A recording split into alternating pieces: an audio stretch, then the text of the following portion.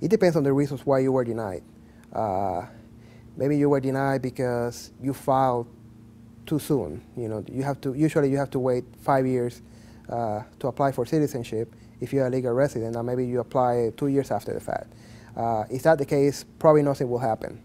If you were denied citizenship because you have a criminal record, you should be very careful, because you may not only not being able to obtain citizenship, the Immigration Service and the Department of Homeland Security may start deportation proceedings.